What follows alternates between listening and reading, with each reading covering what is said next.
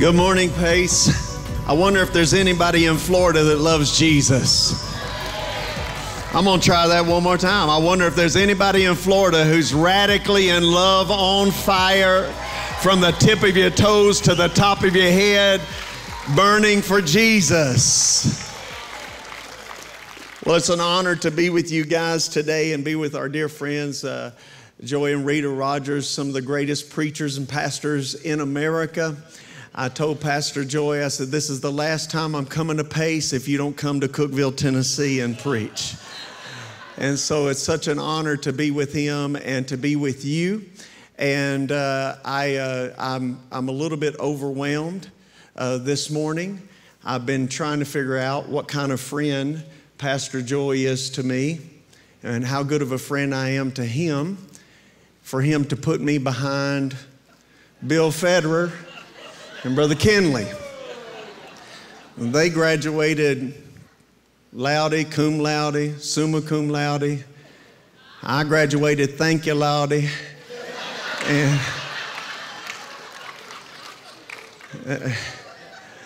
they got all kinds of degrees. You look on their webpage, you see all these accolades and television shows and people that they've been around. And you look on my webpage and I kind of feel like a plow mule following two racehorses right now. And so, but I'm going to give it my best shot. Today I want to talk to you for the next few minutes about prophetic patterns that are reemerging in our time. I want you to take your Bibles out with me this morning or find a Bible. I'm not going to have anything on the screen. What I am going to have for you is my notes. You can download my notes. They're going to put a QR code on the screen for you. You can download my notes and get everything that I'm going to share with you, because there's no way in the world you're going to be able to keep up with me for the next few minutes. But I want us to go together to the book of Ecclesiastes. We'll start there. Ecclesiastes, and I want to look at chapter 1, and then I want to look at chapter 3. Wow, the last two sessions have been powerful.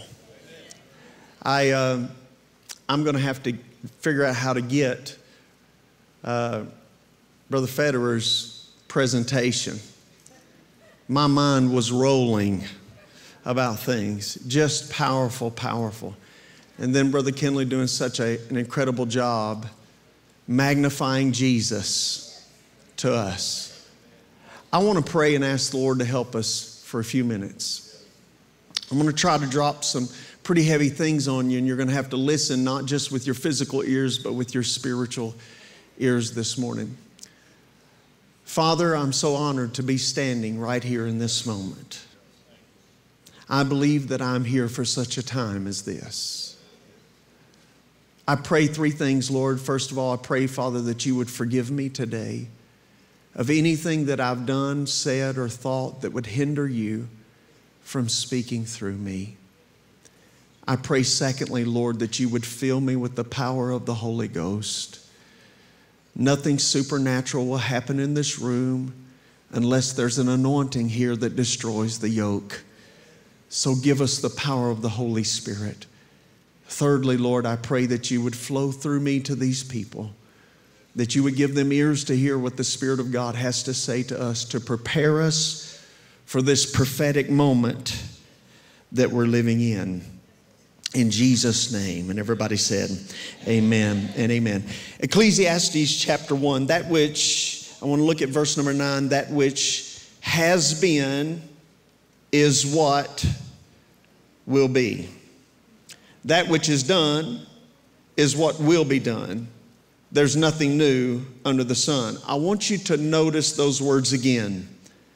That which has been is what will be. Say that out loud with me, please. That which has been is what will be. Come on, I know you're a Spirit-filled church, so I want you to say it like you know it's the Bible. That which has been is what will be. Then he says, that which is done is what will be done. There's nothing new under the sun. Is there anything of which it may be said, this is new? It has already been in ancient times before us. But here's the problem in verse number 11. Even though that which has been is that which shall be, that it's all, whatever takes place in our time has already taken place in an ancient time. Verse number 11, he says, there's no remembrance of the former things, nor will there be any remembrance of the things that are to come by those who will come after. That is the problem. I want you to turn with me now to the book of Ecclesiastes chapter 3. Because the wisest man who ever lived felt it important to remind us of the cycle of history twice. In verse number 15, that which is has already been, and what is to be has already been. God requires an account of what is past.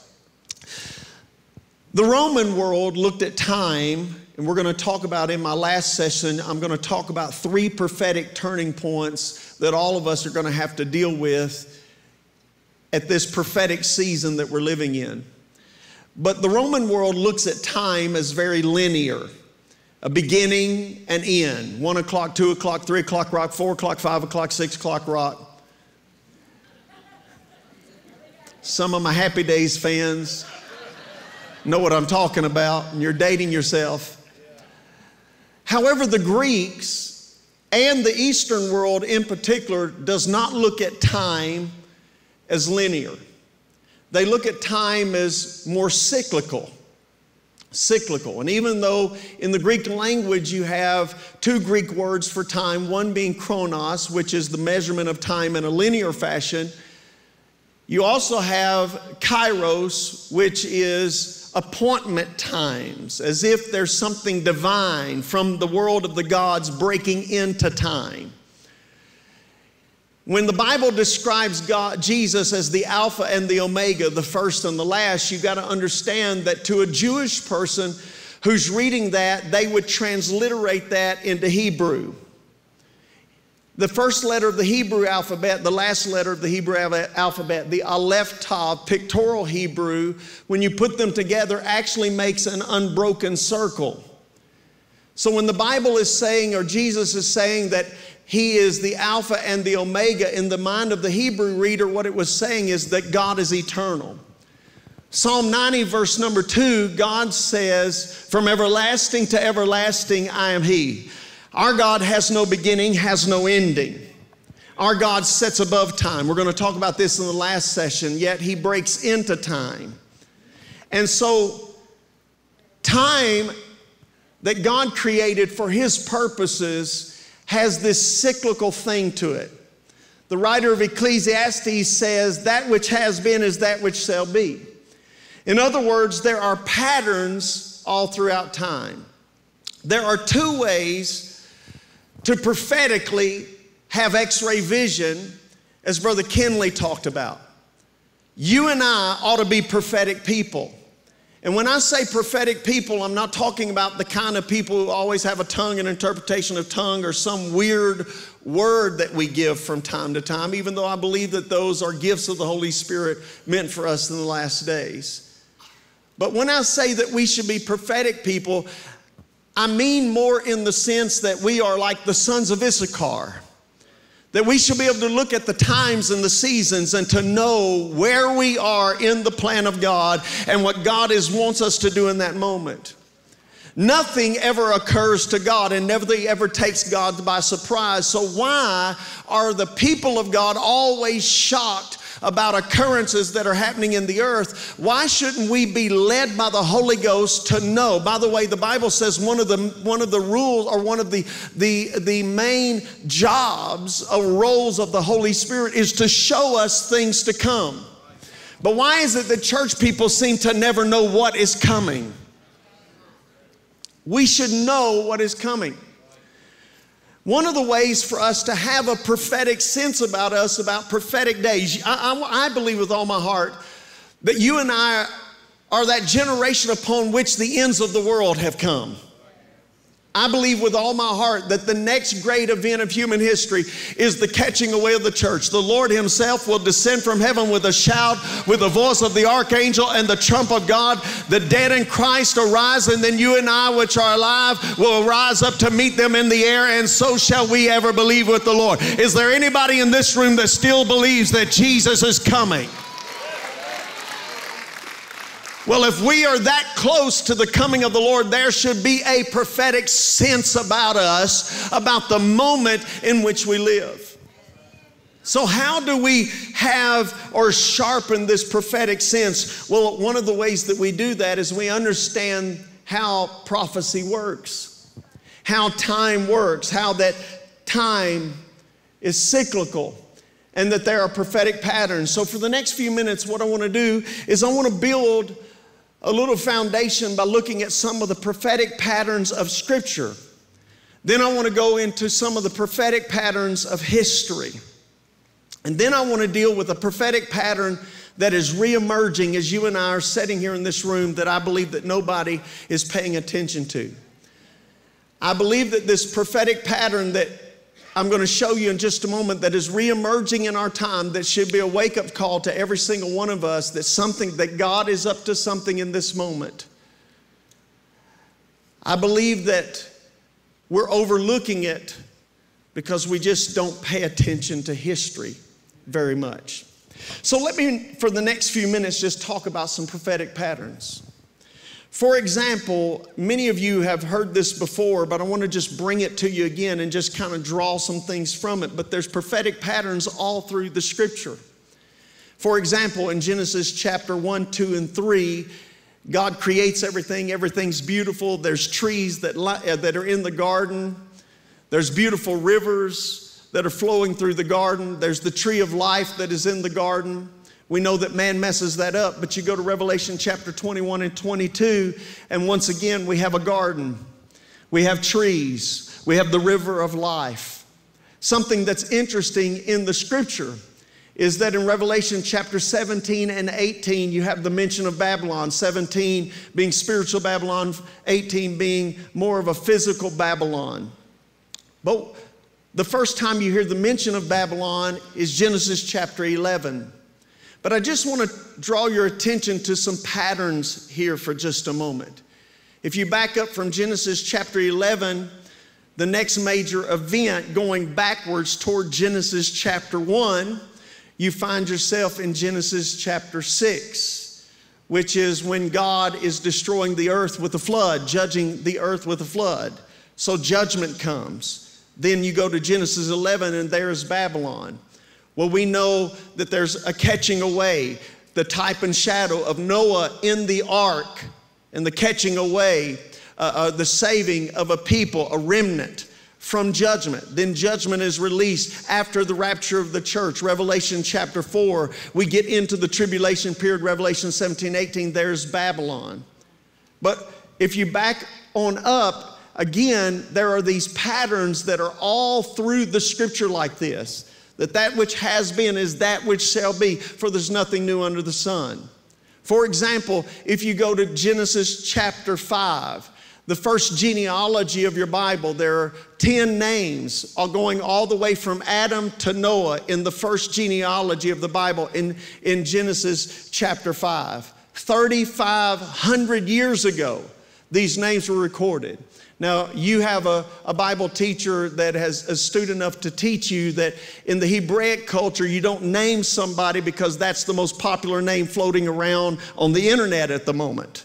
In the Hebraic culture, when you name somebody, you name them with a prophetic sense, and it's almost like you're prophesying destiny over their life. So the names that are mentioned, the first genealogy mentioned in Genesis chapter 5, these 10 names carry weight in Hebraic meaning. For example, Adam means man, Seth means appointed, Enos means mortal, Canaan means sorrow, Mahalalel means blessed God, Jared means shall come down, Enoch means teaching, Methuselah means his death shall bring, Lamech means despairing, and Noah means rest. These are the first 10 names of the first genealogy. Everybody say the first.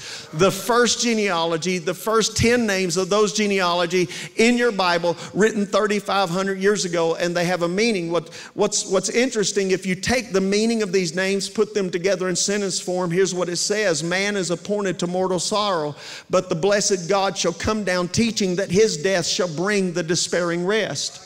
So notice in the first genealogy of the Bible, the first 10 names of that genealogy, you have the fall of man all the way to the redemptive work of man through the cross, the death, burial, and resurrection of Christ. The gospel is found.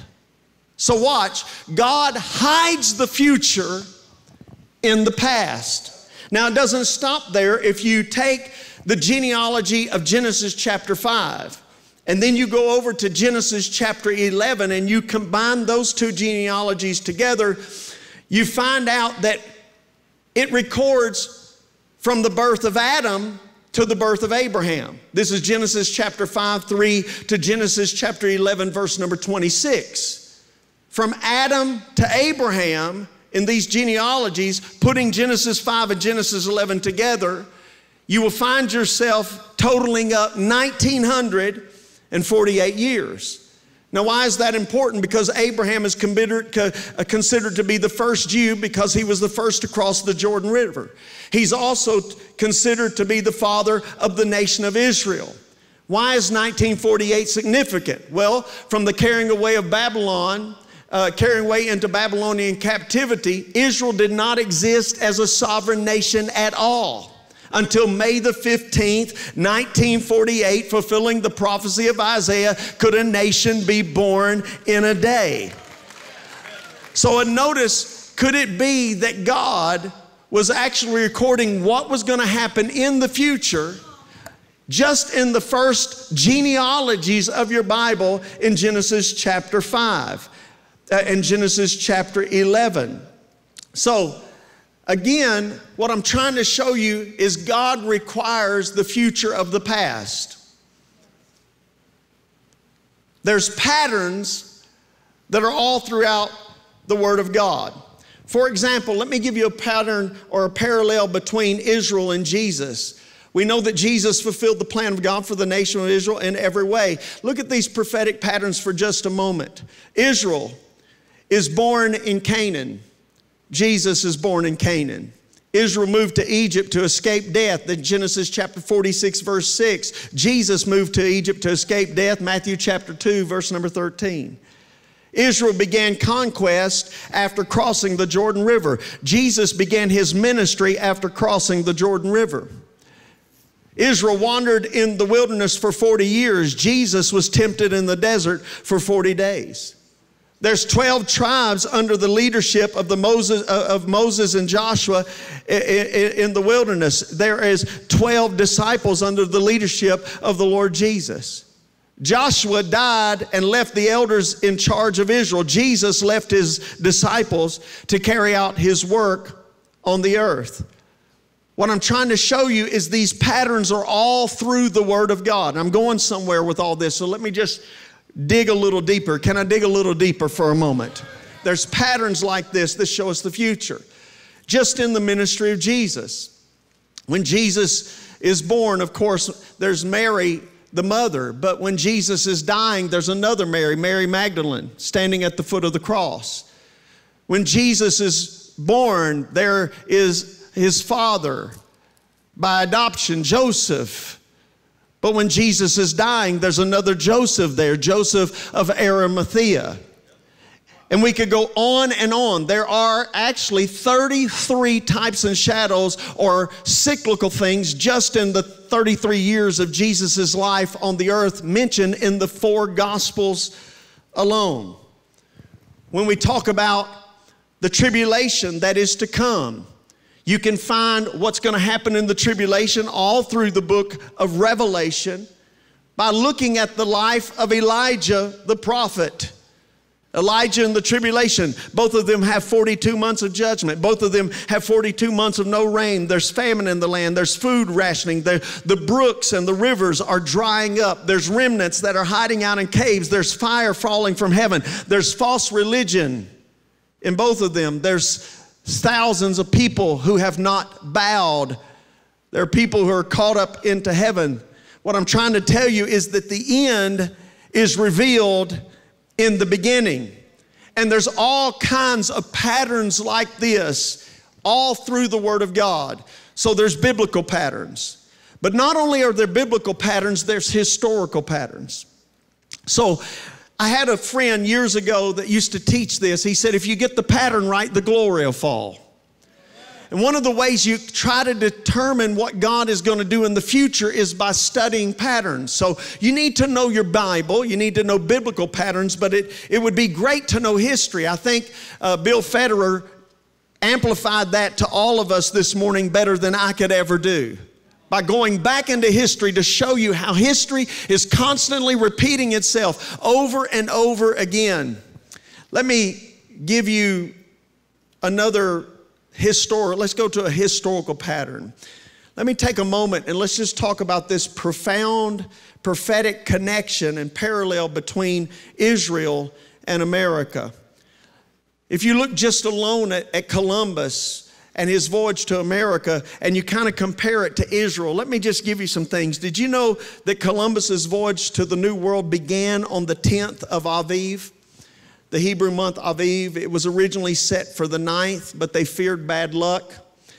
Now many scholars believe that the reason that Columbus did not sail on the 9th of Aviv but waited to the 10th is because it has been determined that Columbus was probably a Jew, and it was during the Spanish Inquisition.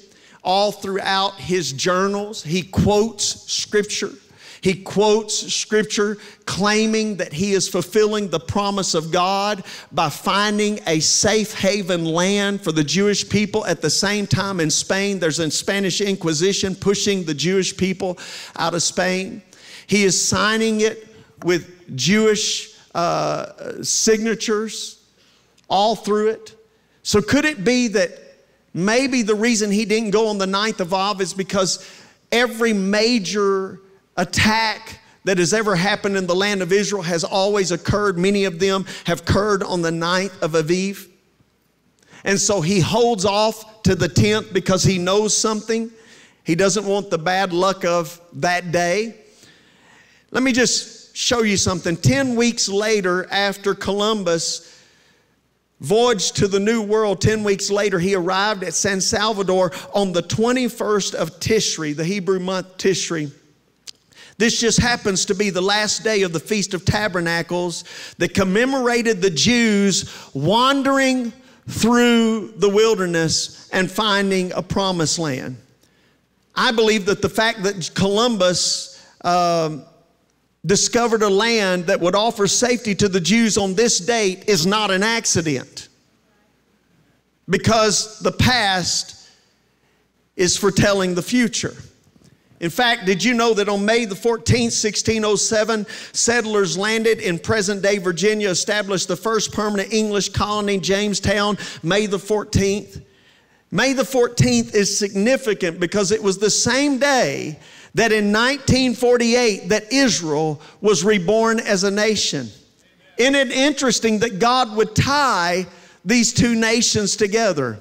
Now, I don't care what you think about that or not. It doesn't really matter to me what you believe or not, but I believe that there is a divine providence over the nation of Israel and over America, and we need to be careful that we do not side against God's chosen people and God's chosen land. Now, on April 19th, 1775, the English colonists were under the tyranny of England, and on this date, the American Revolution started with something called the shot that was heard around the world.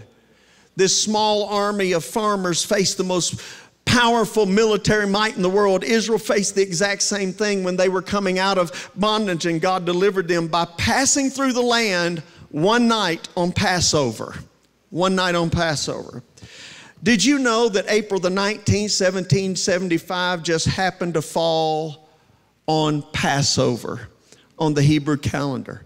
So the same night, same calendar day that God liberated the nation of Israel, God also liberated America from British rule.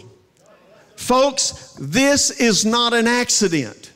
What is happening? I'm trying to show you that God is requiring the future of the past, that which has been. And there's not just biblical patterns that reemerge all the time. There are secular or historical patterns that reemerge all the time. There is one that is coming. We know that Hitler persecuted the Jewish people. Did you know that the tribulation period is oftentimes called Jacob's trouble? It's always troubled me why it's called Jacob's trouble. Because when you study your Bible, you understand that Jacob's trouble was not 7 years, but 14. Right? Y'all remember, Jacob worked for 7 years to get his wife Rachel. Didn't open his eyes when he kissed her at the altar. Woke up the next morning beside Leah. Had to work another 7 years for Rachel. So Jacob's trouble is actually 14 years. Yet the tribulation period that is to come is called Jacob's trouble. Why is that? Because it's only 7 years. Could it be that God actually is hiding a pattern in history? Did you know that the Jewish people under Nazi rule they were persecuted for exactly 7 years under Nazi rule? Did you know that the last 3.5 years of Hitler's rule was called the final solution?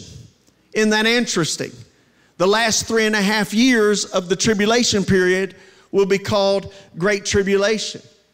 When you look at Hitler and you compare him to the Antichrist that is to come, both of them have insignificant beginnings.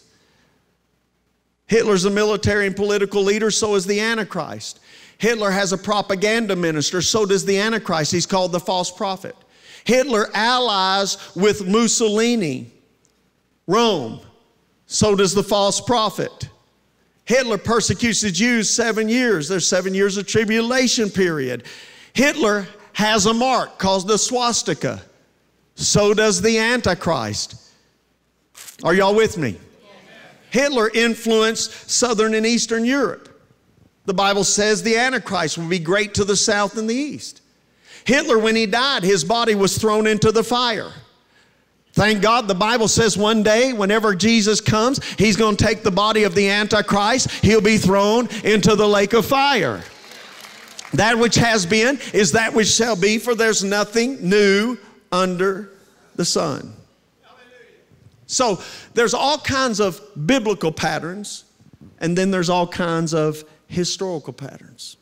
Let me give you one more historical pattern before I show you something that's reemerging in our time that I've heard nobody talk about. I'm going to take a risk this morning at sounding absolutely nuts.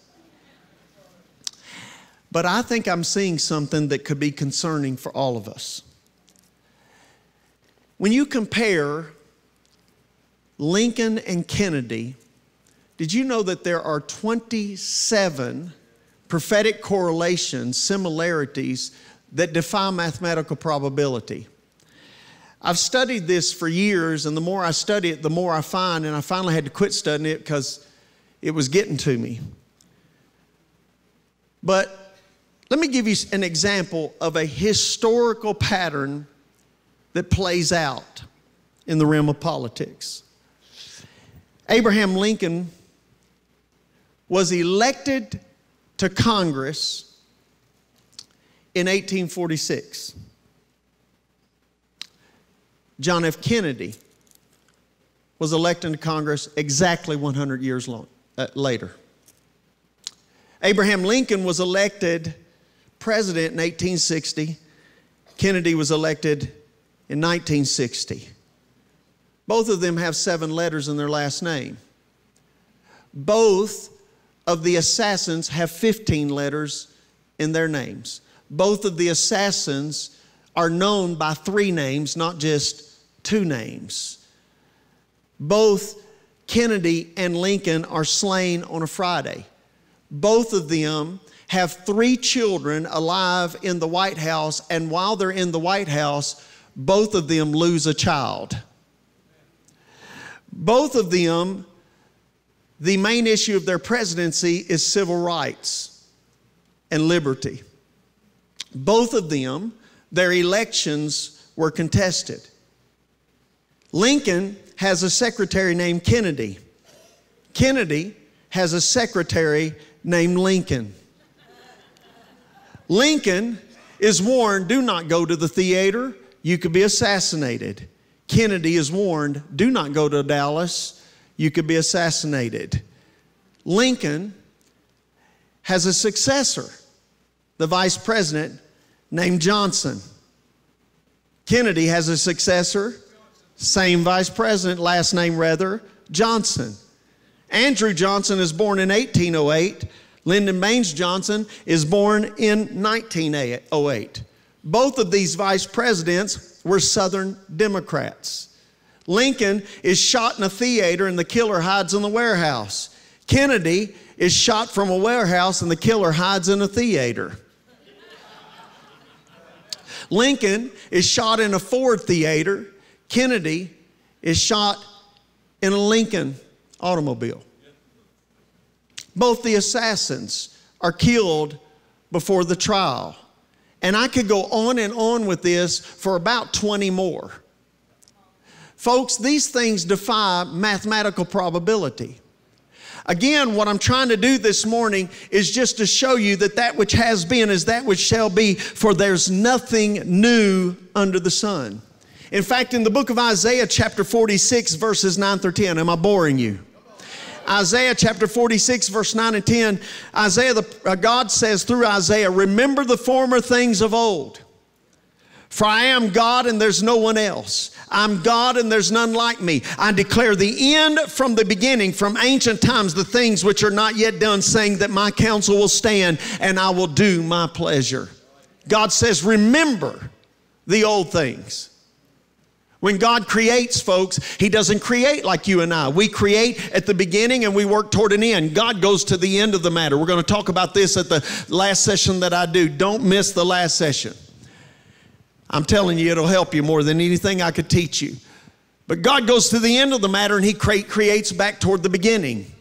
Again, nothing ever occurs to God. Nothing ever catches God by surprise, because God knows the end from the beginning.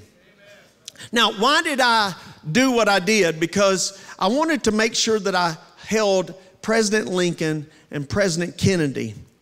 Because one of the greatest trauma points of our nation was when John F. Kennedy was assassinated. John F. Kennedy. Now, I'm going to digress for a moment. Just hold that thought in your mind about Kennedy. Back 12 years ago, I was sitting in my living room. It was late at night. I was watching television. I was living in West Monroe, Louisiana, and we had just come through Katrina. And so we were all picking up the pieces. At that moment, that night, all of a sudden on my television set, I saw a person that was a newscaster. It went to like a breaking story, you know, like you would see on Fox, a breaking news alert. The whole television changes. There's a newscaster on there and says there is something that is developing over America that's devastating, and they go into this whole newscast and they put up a picture of a storm. It looked like a hurricane. It looked just like Katrina, except this storm was moving across the heartland of America. It was dead over the center of America. The storm went all the way to the Canada border, all the way down to the southern border, and it was moving across America.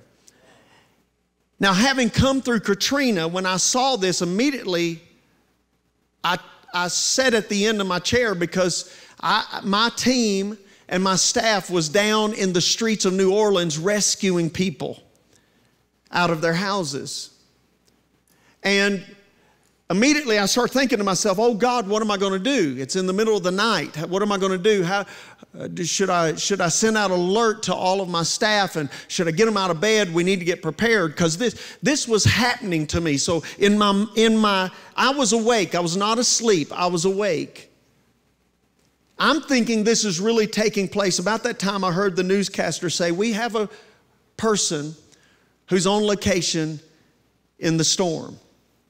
Immediately they went to this individual. The wind is jostling this person around, and things are flying around his head, and he's talking about the wind of this storm that is coming across America, that he's never seen anything like it, that this is unlike anything he had ever been a part of. And he reaches down on the ground like this, and he grabs some of this debris, and he holds it up in his hand, and it's $100 bills and $1 bills. He said, this is not a storm of anything like I've ever seen before. He said, this is a storm of money. Immediately when he said that, I was sitting on the couch. Sitting behind me, over my right shoulder, I heard these words: they divided my land, now I will divide theirs.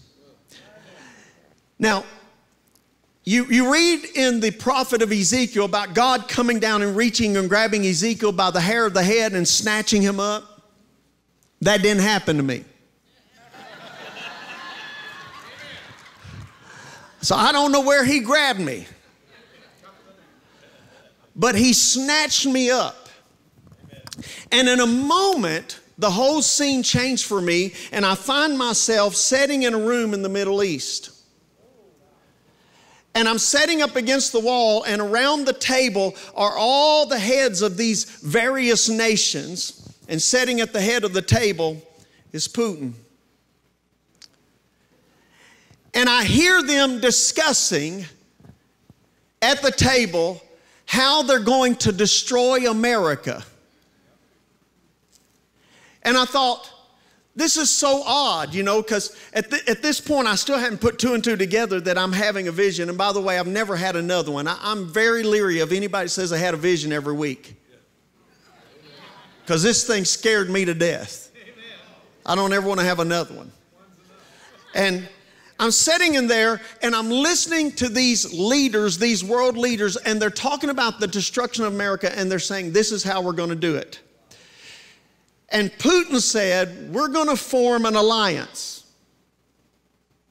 Now, before I tell you this, I want you to know I wrote this in a book, The Last Days of America, in 2012, and even said it would start in 2020. I said, November of 2020, what you're seeing will begin to, what I'm saying will begin to unfold. So, I'm not telling you something after the fact. I'm talking about prophetically, living prophetically. Are y'all still here? They're talking about trading oil away from the dollar. They said America's currency is no longer backed up by the gold standard. And what we will do is we will trade our currency, or we will create a currency and trade oil away from the American dollar. And as soon as we do that, American dollar ceases to be the world's currency. And here's exactly what they said. They said America will not experience a recession. They will not even experience another depression. They will not know how to respond, because they will actually experience the collapse of the dollar. Sitting around this table were the BRIC nations. This is all in my book. I wrote it in 2012. One of them said, when will we do this? And he said, we will begin our strategy in November of 2020. Immediately, I was jerked out of that room, and I was sitting back on the couch, and I was watching the television, and all of a sudden in America, I saw war in the streets, violence in the streets, people fighting and burning and looting buildings, and races fighting each other. And I was going from city to city. I saw a great earthquake hit the New Madrid Fault. And people have asked me, do you believe this is a literal earthquake? I said, I don't know if it's a literal earthquake, but what I saw was I saw a line run down the middle of America, and it separated the north from the south. And I felt like in my spirit when I saw it that there was going to be something that would divide the races. And again, we would go backwards in time. And again, the Lord spoke over my right shoulder. He said, they divided my land, now I will divide their land.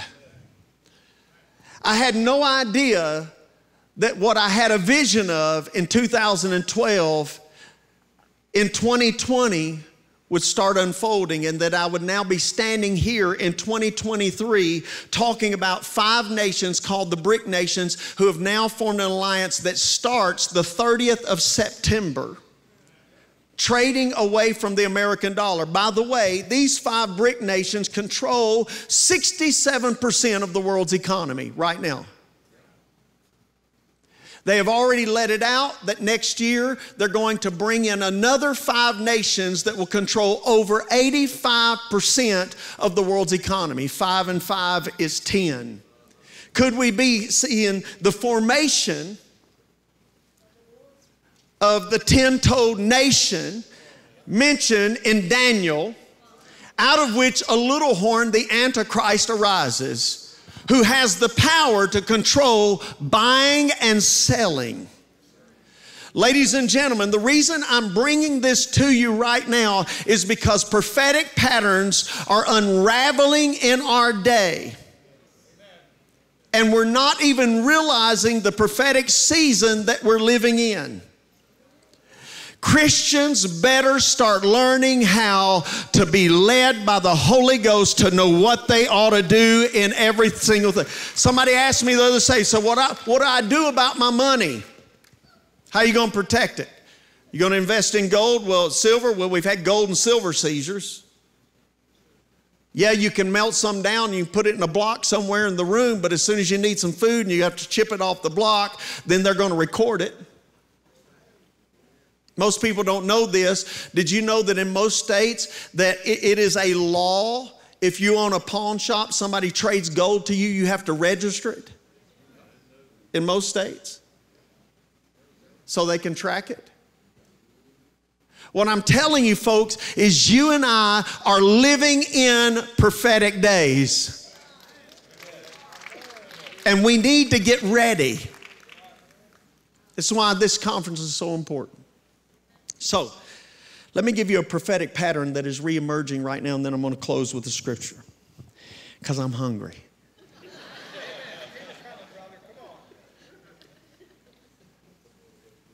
John F. Kennedy. Say that out loud. You need to keep your eyes on Robert Kennedy Jr. Now, let me just say, I'm not espousing him as a candidate. I could espouse him as a candidate if he didn't believe in abortion up to 3 months.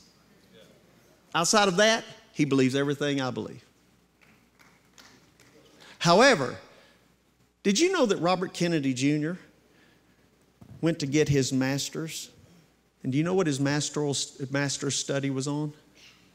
The Black Coat Regiment. The Black Coat Regiment. During the Revolutionary War, it was a group of pastors who would ascend to the pulpit in black coats and would stir the people to fight for liberty. And he studied that. 60 years ago, his uncle, John F. Kennedy, and a few years later, his daddy, Bobby Kennedy, were assassinated. 60. 60. Why is 60 so important? Did you know that Isaac had Jacob at 60? Did you know that the word Sabbath is mentioned 60 times in your Bible? Did you know that 60 in Jewish culture is the year or the number of the fulfillment or the reaping of what has been sown. Even in Far Eastern culture, in Eastern mysticism, 60, another term for 60 is karma. Now, you have a candidate that the secular media, even though he's a Democrat, won't pay any attention to. And they hate him. So that tells me this is not a Democrat or Republican issue. This is a conservative versus a liberal issue. He's calling out the CIA, claiming that he has proof that the CIA killed his uncle and his daddy.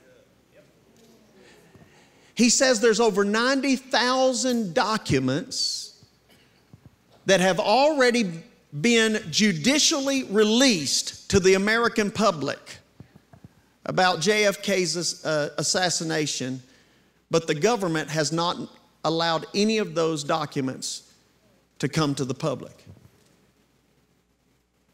He's saying, if I get in office or get in power, the first thing I'm going to do is I'm going to release all of those documents to the public for they can see that the CIA is responsible. He just recently did an interview with Tucker Carlson where he made the statement that the CIA was responsible for overturning 82 national governments, almost all of which, 2 of them, were Democratic. That they're not democratic, they're not for democracy, they're for coup d'etats. He's calling out the FBI. He's calling out the Department of Justice. I want to tell you something, and you need to be praying. The spirit of assassination is on the loose. That same spirit that moved 60 years ago.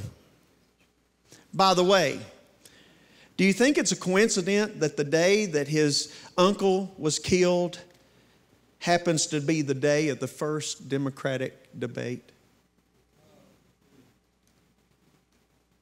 Now, I could go on and on with all of this, but I'm simply telling you the last major trauma point of our nation was the assassination of John F. Kennedy. And now all of a sudden, you've got another Kennedy coming to the forefront in America and making statements like this, that America's responsible for the war in Ukraine, not the Russians, and giving proof of it. And calling people on the carpet, calling out the CIA. And by the way, did you know that he appealed to the White House because he has more death threats than Obama, Trump, or Biden have ever received, and he's not even a candidate yet? More death threats. He appealed to the White House to have Secret Service protection, which almost every person gets 300 days prior to an election. And recently, Biden denied him Secret Service protection. So here he is out here with no protection at all, saying the things that he's saying. Calling these government, and we have secular media that is against him as much as they're against any conservative. Ladies and gentlemen, I just want to tell you that if I'm wrong, but I think there's a prophetic pattern emerging that you and I need to pay very close attention to. Again, I'm not saying I want him as president, or that's not my goal. My thing is just to show you that there's these kinds of patterns. Now, well, what does that have to do with the price of tea in China? And what in the world am I going to do in the days in which we live? I'm going to give you one passage of scripture, and everybody's going to have to turn there now. I want you to go with me to the book of Genesis, chapter 22. Genesis, chapter 22.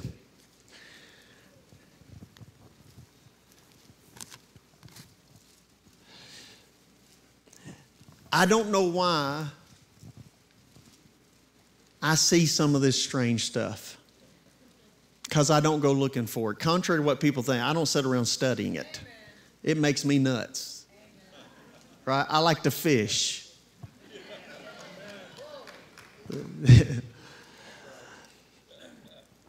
But sometimes I've just learned to be sensitive to some things. We were just in Lucedale, Mississippi, and Rick, my pilot who helps me get around, was there with me, and there was a man I was preaching. There was a man sitting right here, Pastor. His name was George. I looked at him and said, "What's your name?" He said, "George." While I'm preaching, all of a sudden the Holy Spirit just began to move in me. I said, "George, stand up." I said, "George, what if I told you that there's an angel of healing that's touching your back right now?" He took off running, shouting. I said, "You should have been dead twice." And he said, I died twice. And God raised him from the dead twice out of accidents. And I said, "But the enemy couldn't kill you, even though you should have been dead twice." I said, "But George, I see that like Job, he lost his children, and I see you have suffered two great losses." He started wailing. He said, "There's no way you could have known that." I said, "What happened?" He said, "My wife and I went camping with our kids. We were both partying and drunk. We crawled in the tent. We went to sleep. And in the middle of the night, I woke up and my kids were gone." And he said, "I ran down to the river and I dived into the river and swam around till I found both of my babies hanging in a tree. They were dead." And God did a healing work. And you could tell this brother right here had been through something. In fact, I found out he was all through in and out of prison and all kinds of stuff, murdering people and all kinds of crazy stuff. And God did a healing, restoring work. Let me tell you something. If God knows that about George, God knows everything that he needs to do about the future of our life. Amen? So I'm going to give you my secret. Can I give you my secret? I'm asked, how do you get stuff like that? Here it is. Here it is. This is the story about Abraham taking Isaac up on the mountain. Watch. Here's a prophetic pattern in which God hides the future. Isaac is a young man, type and shadow of Christ. He carries wood up a mountain. Christ carries the cross up a mountain. The mountain he carries the wood up is Moriah. The site where the cross is on Golgotha is the mountains of Moriah. The Bible says Abraham lifts up his eyes and sees the place on the third day. Jesus died for our sins and was resurrected on the third day. God said he would provide a lamb, even though a ram was caught in thicket. We're going to talk about that in a moment. But Jesus is the Lamb of God that takes away the sins of the whole world. So again, Abraham, what he was doing was a prophetic pattern about something in the future. Y'all with me? Check this out. Verse number 1. It came to pass after these things that God tested Abraham, said to Abraham, and Abraham said, "Here am I." And he said, "Take now your son, your only son, Isaac." Jesus is the only begotten son of the Father, "whom you love. Go to the land of Moriah, offer him there as a burnt offering on one of the mountains of which I tell you." So Abraham rose early in the morning, saddled his donkey, took 2 of his young men with him, Isaac the son. He split the wood for the burnt offering, and he arose, watch now, and he went to the place of which God had told him. So here, first of all, God says, "I'm going to show you the place," but he gets up and goes to the place. How did Abraham know where the place was? Then on the third day, Abraham lifted his eyes and he saw the place afar off. And then he tells, everybody look right here. He looks at his young man and says, "Y'all stay here. Me and the lad are going to go worship together and we shall come back." Now, over in the New Testament, we know that Abraham was a man of faith. And the Bible says that Abraham would have offered Isaac, even if he would have killed him. He believed, he already in faith, that God would have raised him from the dead. But I believe that Abraham had a little bit of insight into what he was doing. Because the Bible says he looked up and he saw the place afar off. He saw the place afar off. Say that out loud, please. He saw the place. Come on, y'all can do better than that. He saw the place. In Hebrew, the word place there, the place, is ha-hamakom. It is one of the rarely known names, covenant names of God in the Old Testament. Like Jehovah Jireh, Jehovah Shammah, Jehovah Nissi, ha-hamakom. Here's the way the rabbis teach it, that since God is in this place and He's in that place and He's in that place and God is in every place all the time, then He is ha-hamakom. He is the place. Come on, how many know He's omnipresent? So the way they teach it is He's not just over there and over here and over there. He is there, here, and there. He's ha-hamakom. So watch this. Abraham lifted up his eyes, watch now, and he saw ha-hamakom, afar off. Now the word afar off there in Hebrew can actually be translated in the future. So notice, Abraham, I want you to take your son, your only son, you're going to offer him there. And Abraham goes and he lifts up his eyes and he sees ha-hamakom afar off in the future. Turns to his young man and says, hey, I want you to know something. We're going to go to the mountain. We're going to go worship, but we shall come back again. Abraham already knew what was going to happen before he ever got there. And I'm going to prove it to you right now. Because he saw ha-hamakom, God, afar off in the future. So Abraham, on the way up the mountain, Isaac turns and looks at him and says, okay, Daddy, you got that weird look in your eye. You kind of acting crazy. You got a knife in one hand. You making me carry the wood. Where's the sacrifice? He done put 2 and 2 together. Where's the sacrifice? Listen to what Abraham said. Abraham said, God Himself will provide the sacrifice. A better translation is God Himself shall become, or God Himself shall be seen. That's actually the better translation. God Himself shall become the sacrifice, or God Himself shall become, in fact, he said, God Himself will provide the lamb. But how many know that whenever God told him to stop his hand, that there wasn't a lamb caught in the bush? Come on now, there was a ram caught in the bush. So what's Abraham talking about? Did he miss God, that God would provide a ram instead of a lamb? He said God Himself shall provide the lamb. One translation said God Himself shall become the lamb. Abraham is already talking about prophecy. Abraham is already thousands of years into the future.